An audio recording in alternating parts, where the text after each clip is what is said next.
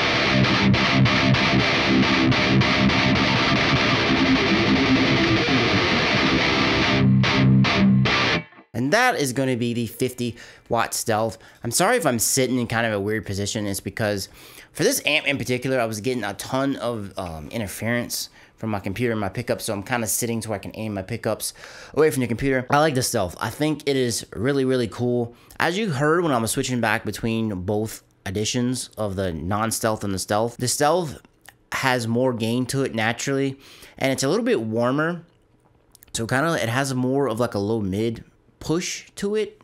But like I said, they're evenly matched, and you even saw me match the bass because I didn't want anyone to say, oh, it wasn't perfectly matched. Yes, it's 100% perfectly matched. And believe it or not, I kind of rather the amps without a drive, which is weird for me because I run drives on all of my amps. I just preferred the stealth, especially without a drive, because I mean, you heard it when I kicked it on. I made a little bit of difference, but it didn't really make a whole lot. When I was pushing the gain, it kind of didn't really affect it a whole lot. It was very weird. It was almost as if like when you pushed it up, like it was there, but like it didn't have a gradual like cascade effect. It didn't like gradually get more.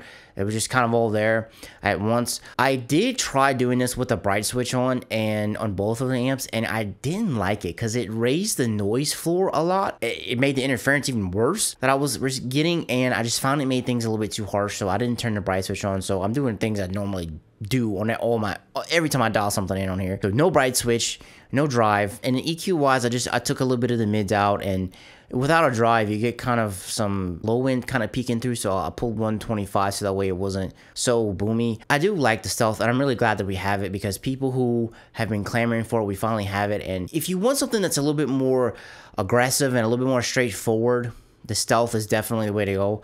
I mean, the 50-watt blue channel is kind of magic. It's really awesome. It has this complete different sound from what the 100-watt does. But I also do like the non-stealth. I hadn't really played this in like a very long time, and I do like it. I find it's a little bit cleaner, and it gives you a little bit more pick attack, I guess you could say. So it could definitely do some jinting on this amp. I mean, I got running the gain at 250, which is kind of low. I guess you can consider it kind of low. I don't really like to pump a whole lot of gain because it can't really hear anything. I really did like the non-stealth. I thought it was really good. It's still a really good amp. I think I prefer the 50 to the 100-watt personally, on the AXFX, that is. Not in real life, just on the AXFX. I find that it's a little bit better. And I guess that's gonna wrap things up for the stealth. I mean, it isn't a completely different, like, mind-blowing amp. It's still in that EVH range. But the stealths have been wildly popular for a very long time since they came out, and I'm glad they finally made their way to the AXFX. To sum it up, I'm sure you heard it when I switched between them. It has more gain naturally, and it's a little bit warmer in the midsection. The mid frequencies are a little bit more pronounced in there compared to the non-stealth, and I think it's really cool, and it sounds really good even without a drive, which, like I said, that's rare for me because I put a drive in front of everything. So guys, if you thought this video was cool, leave me a thumbs up. I would greatly appreciate it. And if you aren't subbed, you really should think about it. And guys, I know there's a lot of stuff out there vying for your attention, but you chose to spend some time with me, and I greatly appreciate it. And I'll catch you in the next one. Peace.